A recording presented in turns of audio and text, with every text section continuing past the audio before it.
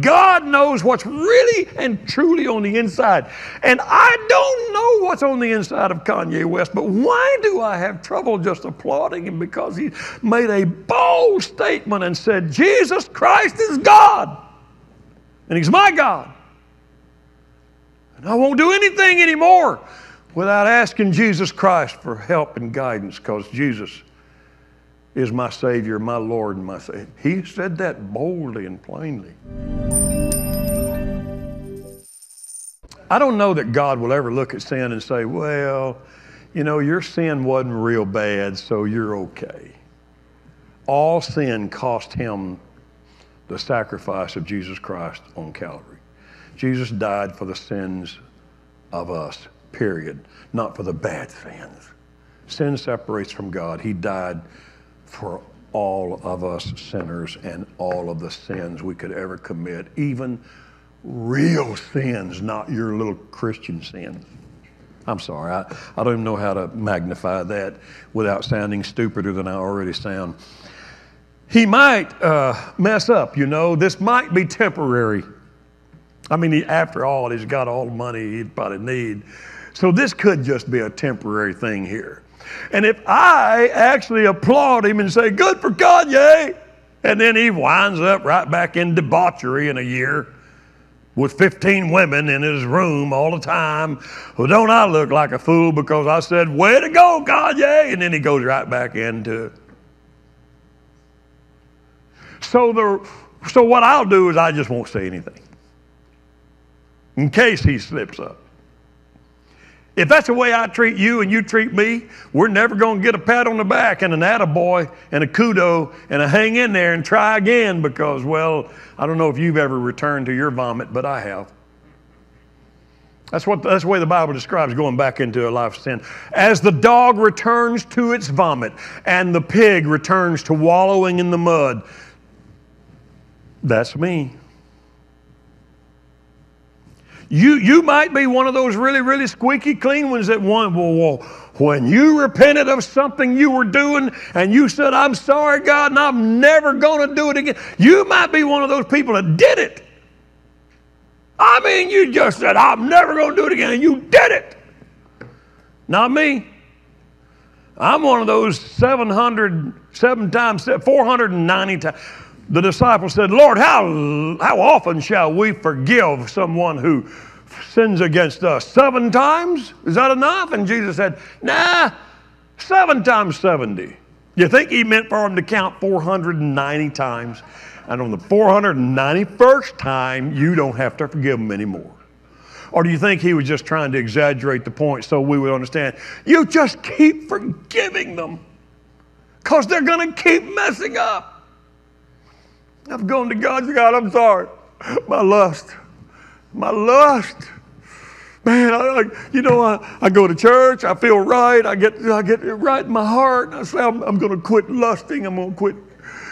And I mean it, and then, not you. I'm not talking about you now, I'm talking about me. It's just me. I'm sorry, I'm such a greedy, I'm sorry I lie to cover my mistakes. I'm never going to do that again. Unless my wife finds out about that. Well, there's that. Oh, God, just don't let her find out, okay? And then I won't have to lie.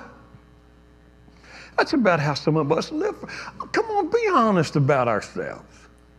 So you think Kanye, I mean, good Lord, he's so filthy, stinking rich, and all of his connections were just in the rap debauchery kind of. How can he survive out there as a Christian when nobody even wants to? Who's going to buy his stuff as a Christian?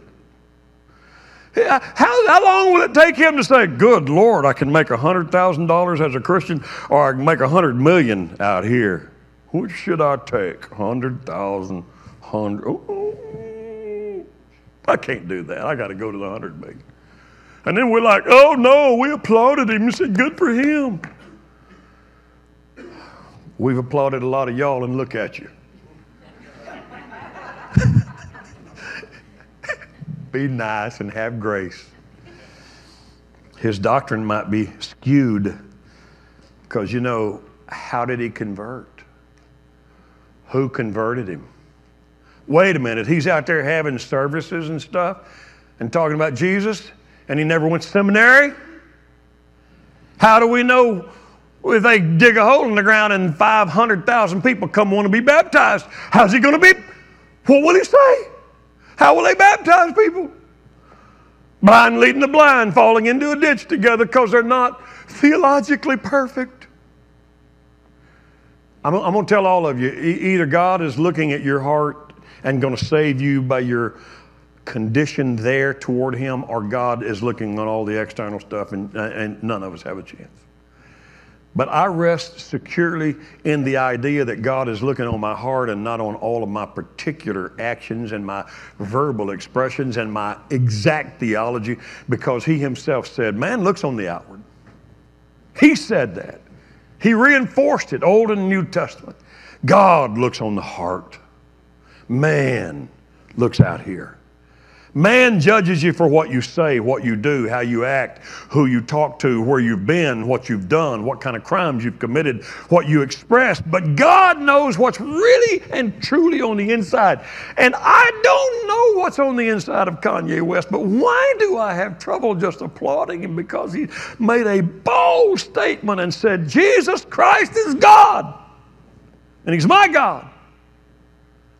And I won't do anything anymore without asking Jesus Christ for help and guidance, because Jesus is my Savior, my Lord, and my Savior. He said that boldly and plainly. Jesus Christ is my God. Yeah, but do you know how he's still living? I don't.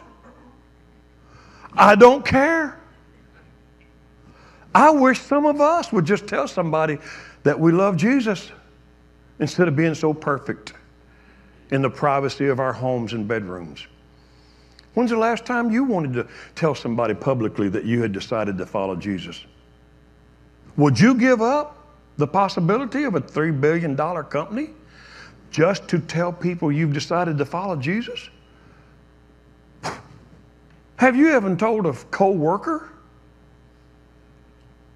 Don't hold any hands up. This is just me rambling stuff. Have you even invited anybody to church? Have you suggested to anyone that they should just follow the Lord and stop following their friends? Because he's doing that on a daily basis, no matter how his background is and how little he knows about theology. He's telling people to follow Jesus on a, man, I don't know. I will tell you this, I think that Kanye West actually embodies, I think he embodies exactly what Christ died to do. Jesus died to save us, imperfect sinners that we all are. He died to save us. And then here comes a man saying, I've been saved by Jesus. And all he can get is people ducking and hiding, and denominations refusing to even mention him.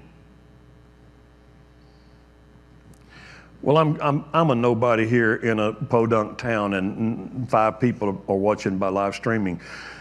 But I'm still going to go public and say, God bless you, Kanye West. I applaud you, sir, more than you can imagine. I applaud you for simply saying Jesus Christ is your Lord and Savior. What he is revealing to us is bad news for us. He is revealing to us that we fit the description of one of those churches in Revelation. We don't think we need anything else. Thank you, sir.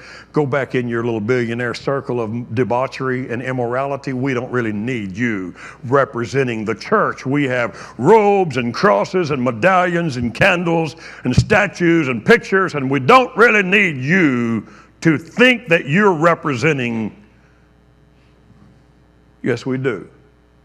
We need you, sir, because you're the very reason Jesus died, so that men could simply turn to him instead of having to try to find a church that won't invite them to come in the first place.